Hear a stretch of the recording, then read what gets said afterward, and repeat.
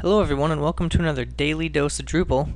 As always, I'm Shane, and you can follow me on Twitter at smthomas3.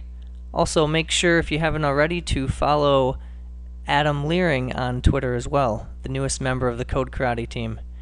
Today we're going to be going over the Nodeblock module, and this is probably one of the simpler modules you'd use, but it does have some really useful purposes, especially if you need to allow maintainers of the site, or if you're building a site for a client and you want that client to be able to change the content of blocks without actually giving them access to the block administration page. So you can do that using the Nodeblock module. So I already have this module dropped in on our development site here, so we're going to go ahead and turn it on. So go ahead and enable that. And the way it works is pretty simple. You simply create a content type, and there's a setting to allow it to be a block, and then as soon as you enable that, any content you create under that content type will be available for you to move in the blocks administration page.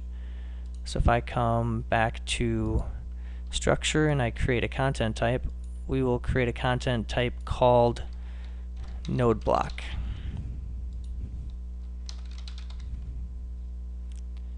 The important setting here is this Nodeblock settings.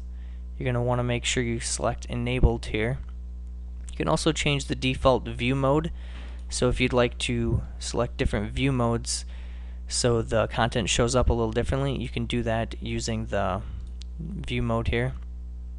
If you want to show or hide the links, by default it's hidden, and in most cases you're probably going to want to keep that the same. And the same with comment display. You're probably going to want that hidden, but you could have it shown as well. There are options to override on a per node basis, which would allow you to change this when you're creating the node. For instance, if you selected available as a block, when you're creating a node, you're going to be able to change if you actually want this node to be a block or not. Since I'm only going to be using this for blocks specifically, I'm going to leave all those unchecked. So you can go ahead and click Save Content Type. Now if I come back and add content, and I'm going to add a Nodeblock content,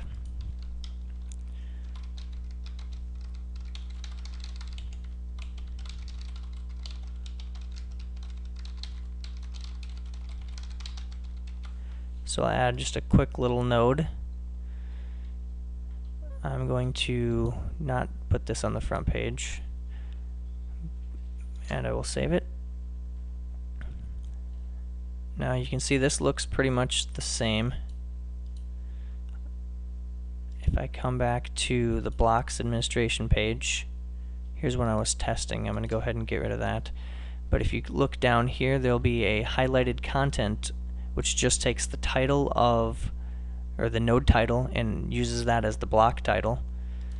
And you can go ahead and change that to wherever you want in your blocks display.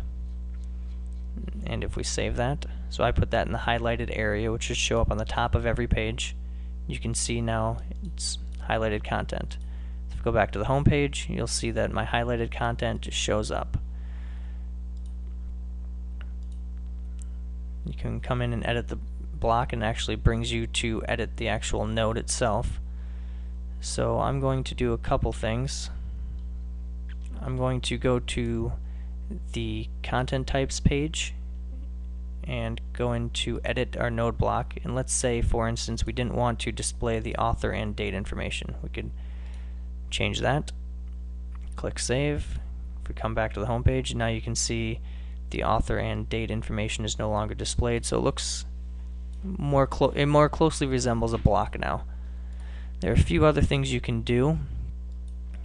If you come into the content types page and you go to manage display,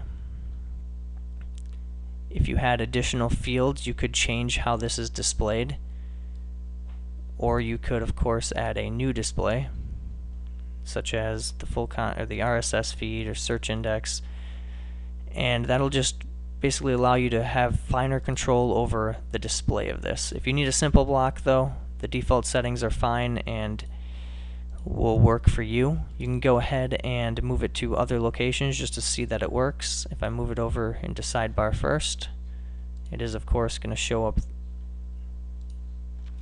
over in the sidebar. This way your client is able to use just the normal content adding and content editing features of Drupal without having to learn anything about blocks, which can be confusing, especially if you haven't spent a lot of time with Drupal sites. So it's just one way to make your client's life easier or make website management of blocks easier for users who don't want to really get into detail with how Drupal works. So go ahead and give that a try and let me know what you think. Make sure to follow me on Twitter and sign up for the Code Karate newsletter over here on the left sidebar if you haven't already of the CodeKarate.com website. Until next time, we'll see you later.